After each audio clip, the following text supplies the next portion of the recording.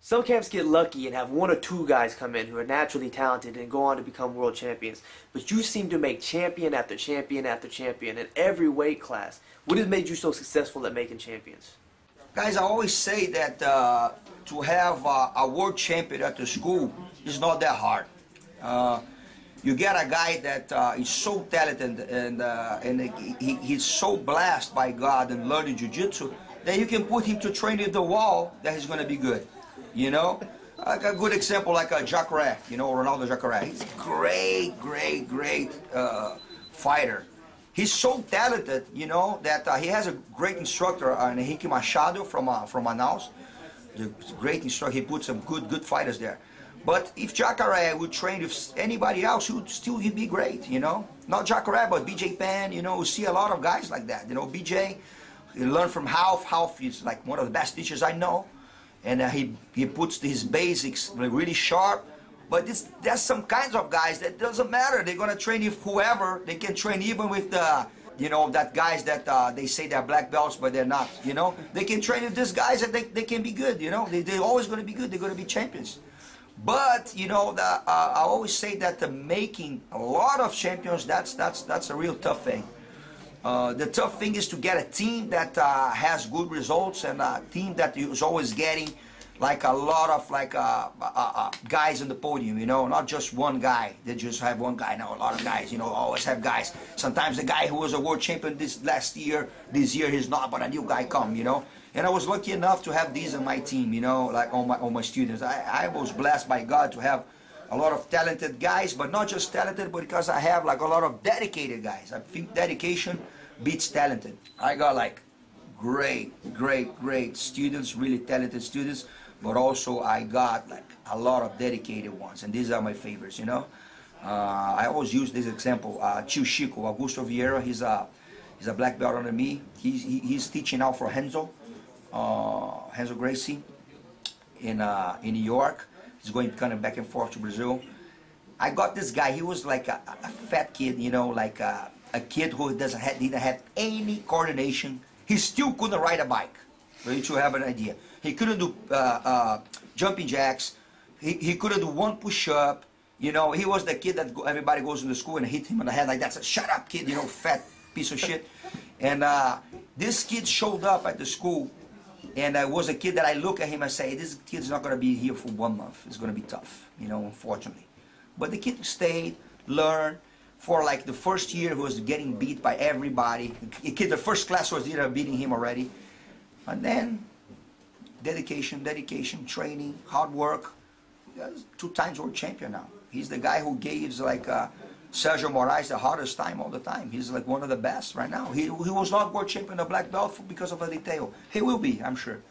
And he was a guy that he's like, you have BJ Penn here and you have him there. He's completely the opposite. BJ Penn have all this talent, all these great things that, you know, he gets things fast, and Tio Chico wouldn't do even jumping jacks, you know. And that's what I think that you really can tell that you're a good instructor, when you make guys like that succeed, you know. Not just him, but we have a lot of other examples. So I have to thank God for the, you know, for the gift and for the lucky to get such great students like I had before. When you began training in Jiu-Jitsu, how was it different back then compared to how it is now? Guys, when I began to train Jiu-Jitsu, pretty much what the difference of the classes is that, number one, the classes were a little longer. And because the classes were longer, there was like a lot of time for us to chat between trainings and stuff. So it was a little bit more like, I would say, more relaxed a little bit, if I'd say that. But we always had a lot of self-defense and vale tudo, of course, yeah. Like I remember that as we do today in the fundamentals program at the school, and sometimes every week, at every first week of my school in advance, you always do self-defense. You know, it's really important. That's Jiu-Jitsu is self-defense. You know, Jiu-Jitsu was created to make the weak beat the strong. So it's something that I never, during my teaching, I never put behind. I do competition training, yes, I do a lot of them, but I never put the self-defense aspect behind. You can ask all my students, they all know moves of self-defense and everything. So I think the combination of balance between both is the most important thing. I still do that. I think the classes are like more dynamic nowadays, more shorter, because everybody's like rush. You know, the sport grew so much. You have way more students than you used to have. You used to have a small group, and the hardcore guys there, you know, training every day. You know, that thing, that brotherhood of like a handful of guys only. And now the thing is kind of getting mainstream, so I think the difference is basically like that. But the technique, the core, the philosophy is still there, so I don't see a lot of difference now. There have been comments that Gracie Barra is not pure Jiu-Jitsu. What do you think that means, and why do you think they say this? Yeah, I didn't even know that, but I heard there was like a big polemic about people saying that Gracie Barra doesn't do the pure Jiu-Jitsu or the real Jiu-Jitsu or whatever. I think that's really funny, you know, because Gracie Barra is the #1 Jiu-Jitsu team in the world in results and producing champions.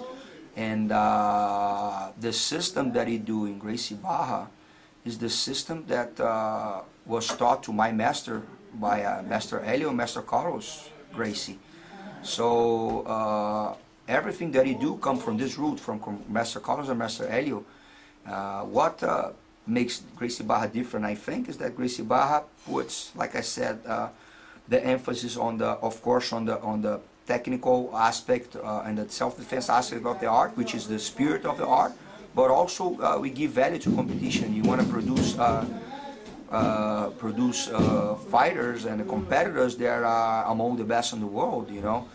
And if you don't have competitors on this caliber, you know, I don't see why you can say that we don't have the pure Jiu-Jitsu if our guys are among the best in the world, you know. People say, oh, about all the rules and about EBJJF, they're not realistic, not the best guy wins all the time. I agree, but, you know, look at our guys. You know, our guys submit everybody, you know. You see Roger submits everybody, Romulo submits everybody. So how come, you know, they say that, you know, they're not the real Jiu-Jitsu. The real Jiu-Jitsu is submission. Real Jiu-Jitsu is like progressive Jiu-Jitsu that gets position first, great defense, and then submission. That's exactly what Gracie Barra does. So I really don't understand, and I really can't understand at all how people say that. I think maybe it was like a misunderstanding, I believe, or maybe, you know, somebody was, I don't know, maybe drunk all the time. I really don't know, because it's something that sounds even kind of silly to say, because, I mean, how come, you know? It's like saying that Randy Couture is not good at wrestling, you know? I don't know, you know?